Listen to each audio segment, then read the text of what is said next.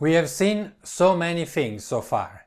How to prepare a presentation, research your audience, organize your content into a powerful structure, have great visual aids, and finally how to engage your public.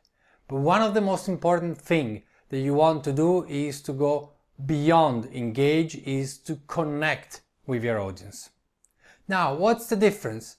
Engaging really means having them participate in your presentation, be part of it. Connecting is not only engage them, but also create a link, an emotional connection to your audience. Because content is not enough to move people.